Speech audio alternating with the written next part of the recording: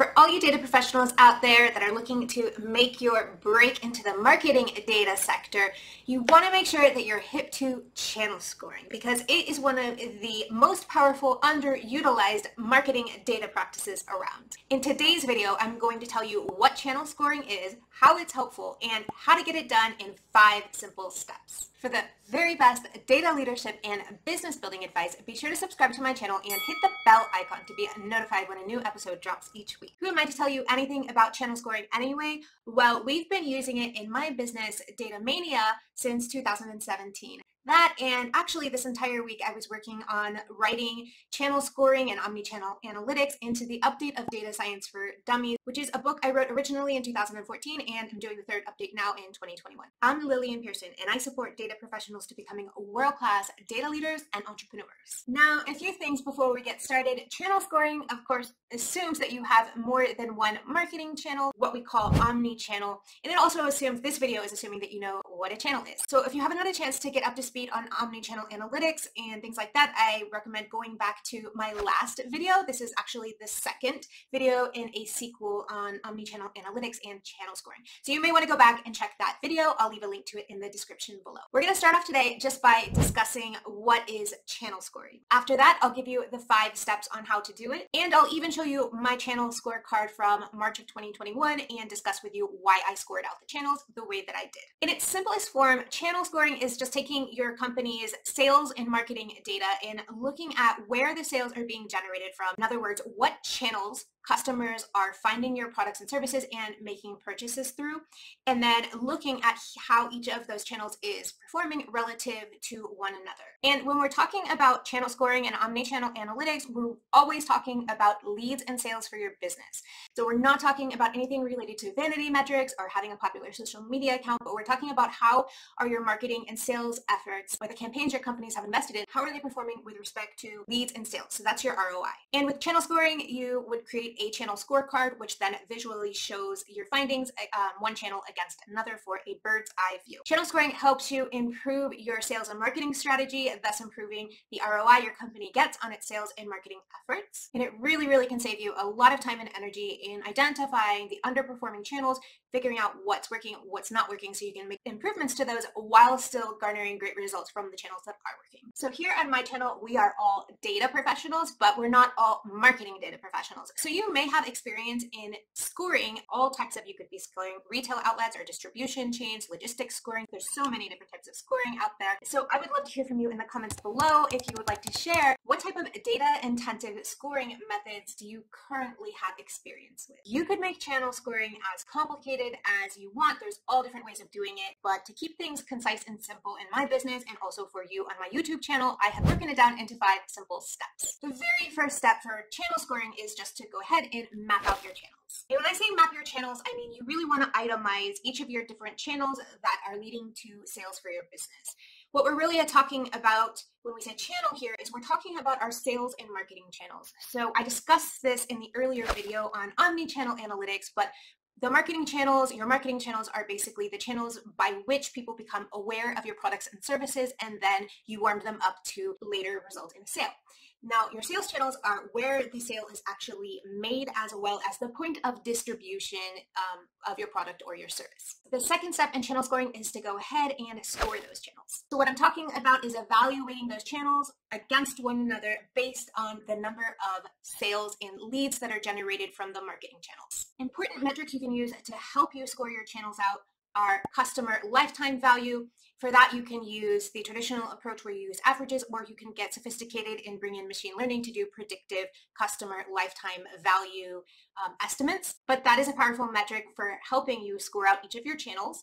Other more straightforward metrics would be customer reviews, satisfaction ratings, upsell, downsell, and renewal rates on a channel-by-channel basis, ticket volumes, and then, of course, profitability per customer. So customer profitability broken down on a channel-by-channel basis. So what you're really trying to do here is build a profile of your channels, your marketing channels, based on the customers that are coming through them. The metrics I just discussed help you quantify the quality of the customers that are coming through each of your various marketing channels. Heck, even if you were to go and score out each channel against one one another, just looking at these metrics in and of themselves can be incredibly valuable in terms of improving your marketing strategy. That's just because when you start looking into these metrics and taking a deeper dive into why things are happening the way they do, you will uncover all kinds of opportunities that you can use to basically supercharge what you've got going on in your business today, what's working. You can make it even more powerful.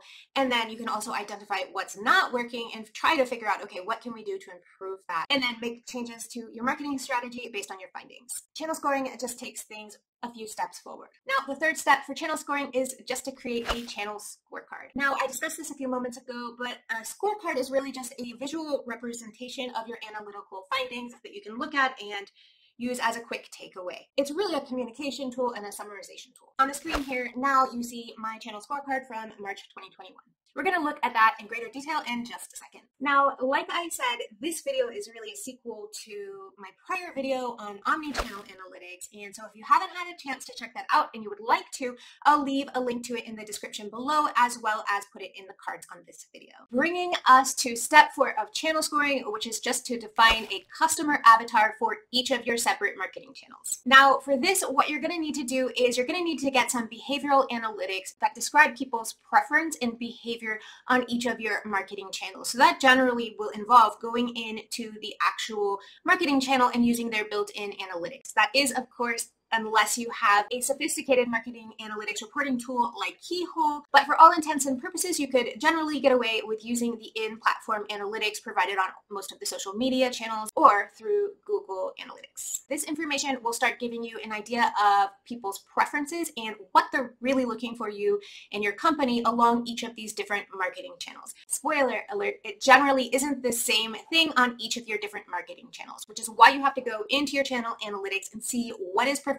well, what people are loving on each of your channels, and then figure out your strategy from there. Another important part of developing a customer avatar along each of your marketing channels is you have to think about the customers you've already acquired through that channel and what are their personal attributes. Go ahead and make some educated guesses about the types of customers or the types of potential customers that are coming through those channels based on the customers you've already acquired. And lastly, for step 5 on how to do channel scoring, just make sure to take these analytics and findings you've generated and tweak your marketing and sales strategy based on what you found. You would just go ahead and look at the customer avatar along with your scorecard and make changes to your marketing strategy that you estimate will result in an improvement in performance in terms of sales and leads generated from each of your marketing channels. This is so you can better support your company's sales strategy and overall marketing goals. And just like I promised, we're going to go over my channel scorecard for this month. What you see on here is, of course, just a really simple example of something you could create that would work as a channel scorecard. And unfortunately, there is just no cut and dry formula I can give you for scoring your company's channel. You really have to get in there and look at the numbers, look at the factors, and come up with a way to weight each of the variables or features, criteria that you're using for scoring in a way that it's assigning proper weight to sales and leads along each of the marketing channels. And I know that sounds kind of vague, but there's just a lot you need to get into in terms of looking at the actual numbers and scaling your variables. And so I will leave that to you, but you should be able to come up with a formula where you can utilize the metrics I just gave you in order to score each of your marketing channels against one another and come up with a snapshot picture on which channels are rocking it and which channels not so much. Looking back at my channel scorecard for March 2021, I just wanted to give you a few reasons why I scored the channels out the way that I did. So for this month, we're just looking at 4 main channels, which are LinkedIn, Search, Instagram, and email. Under content preferences, you can see a little snippet about topics and format of content that people along each of those marketing channels is seeming to really prefer. So I went ahead and I looked at analytics inside each of the channels separately to identify what seems to be working really well in that channel and then what people don't seem to want to see on that channel in particular. So for example, LinkedIn long form videos are not doing great. Same with Instagram. Long form videos are not doing great. Is that because of the customers and potential customers on that channel, or is that because of the algorithm?